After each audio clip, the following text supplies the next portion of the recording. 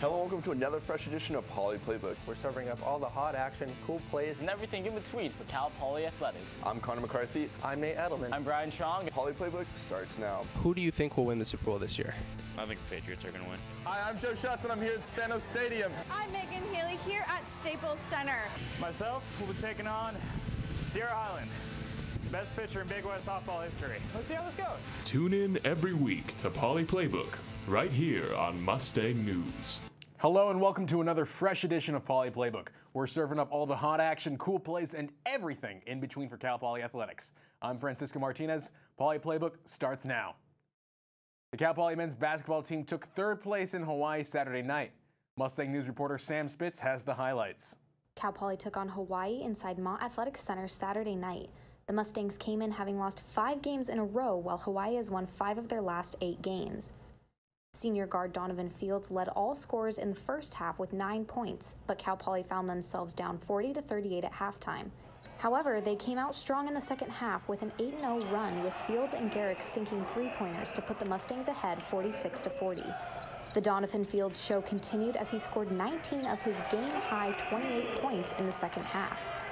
Senior guard Marcellus Garrick scored 16 points, including his 3-pointer with 3.5 minutes left to put the Mustangs up 77-70. Then, with 30 seconds to go, Fields is able to get the friendly bounce to seal the game for the Mustangs. I mean, the kid was talking to me the whole night, so it was just like, he was saying I wasn't going to be able to score on him, so I was like, all right, let's see. So I just do what I do every single day.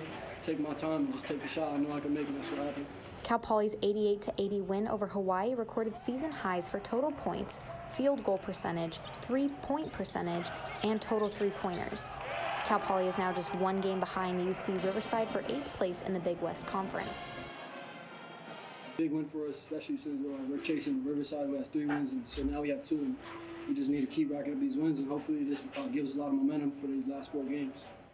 We're capable of getting hot and beating anybody in this conference, and that's what we got to do. If we want to get to that last playoff spot, we've got to be able to go down the road in LA against Fullerton, Long Beach, and pick up a victory down there as well. Sam Spitz, Mustang News. The Mustangs will travel to Cal State Fullerton for tip-off on Thursday and Long Beach State on Saturday. Both games will be at 7 p.m. We're going to take a look at a new Mustang Game Day segment. Here's a sneak peek at another edition of Around the Court. Hello and welcome to another edition of Around the Court. I'm Sydney Finkel with Mustang News, and today I am joined by junior Job Alexander. Job, how are you doing today? I'm good, and you? Good. So you ready to do this? Yeah. Okay, let's go. So to start off, you guys are taking on Hawaii this weekend, who you actually just played last weekend. So what kind of adjustments are you going to make to hopefully get a different result? We just saw a few things they did offensively and defensively. Saw it on film, and it's going to be better this time. So you have made your way into the starting lineup recently, starting the last 4 games. What kind of personal improvements did you make in order to earn that position? Just being smarter with the basketball, staying aggressive, taking my shots when they come, and just bringing it defensively. Okay, so born and raised in Wisconsin, and then played junior college in Colorado, and now at Division I Cal Poly in California. What kind of adjustments have you had to go through with that, and what's the difference in playing style? I say from back home it's a lot quicker, like quicker speed of the game. Off the court, the weather has been much better, except for recently. Okay, so I do have to ask, why do you wear number? You can watch the full segment on mustangnews.net to hear more about Job Alexander. Women's basketball hosted UC Riverside and Cal State Fullerton inside Mott Athletic Center this past weekend. The Mustangs fought hard against the Highlanders last Thursday night. The teams were evenly matched, but the Mustangs ultimately fell 75-68 in their first double overtime game in 6 years.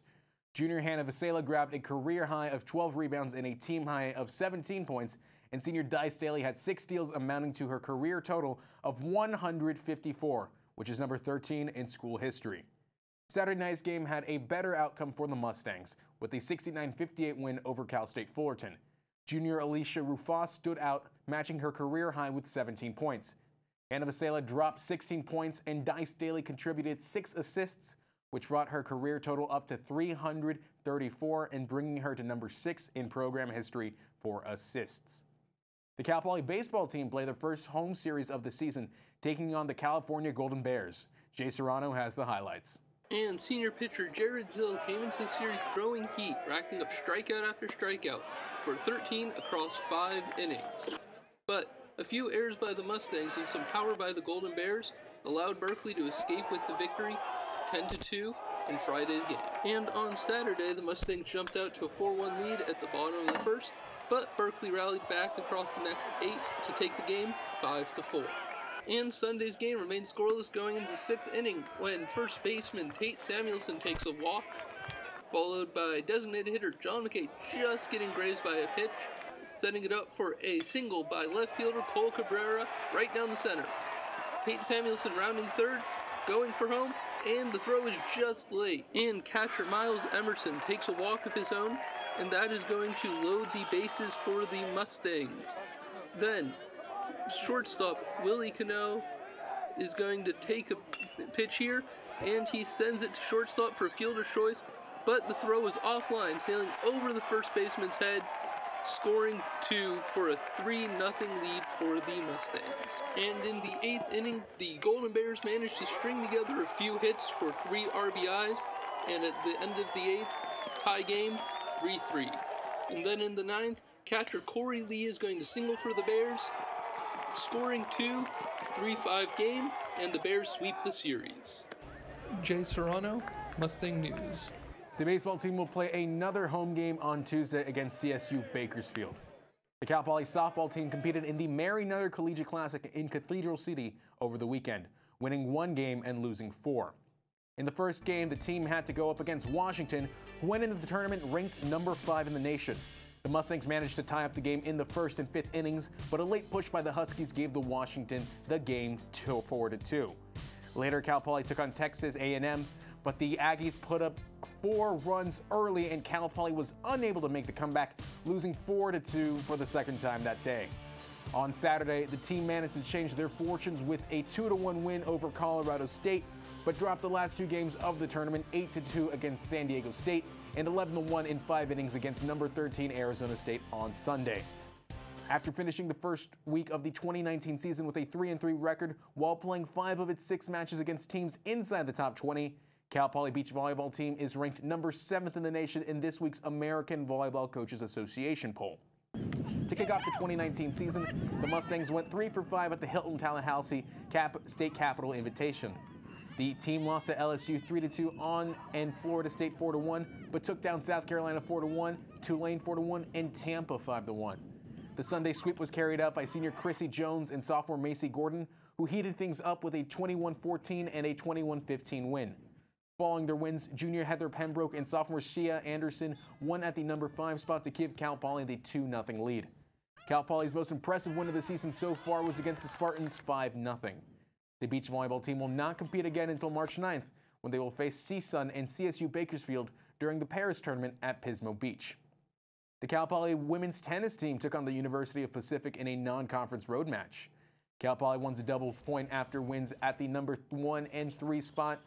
After Pacific tied things up with a win in singles play, Suzanne Boyden gave Cal Poly the lead with a win at the number 2 spot.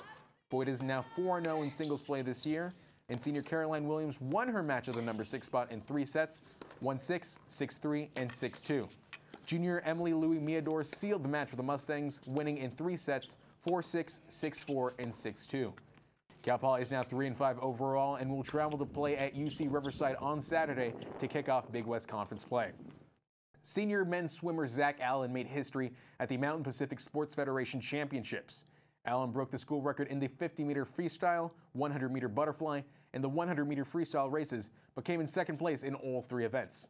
He was also part of the 400-meter freestyle relay team that also set a new school record with their 4th place finish. His time of 46 seconds in the 100-meter freestyle and the 32nd fastest time in the NCAA this year. Overall, the men's team placed 4th overall and women's team finished in 7th place. Meanwhile, coming up for Mustang sports, the baseball team will look to pick up a win against CSU Bakersfield in the final game of this homestand. The game will be played at Baggett Stadium and first pitch will be at 6 p.m. The men's basketball team will try to get another win as they travel to CSU Fullerton on Thursday. The game will start at 7 p.m. And the softball team will be on the road as it participates in the Stanford Nike Invitational in Stanford, California. The tournament will run from Friday to Sunday, and the team's first game will be against North Dakota State University at 10 a.m. You can find updates on these road games at gopoly.com. Well, that's all the time we have for Poly Playbook Sports Action this show. You can follow us on Instagram and Snapchat, or you can log on to MustangNews.net for continuous Cal Poly sports coverage. I'm Francisco Martinez. Have a great rest of your week.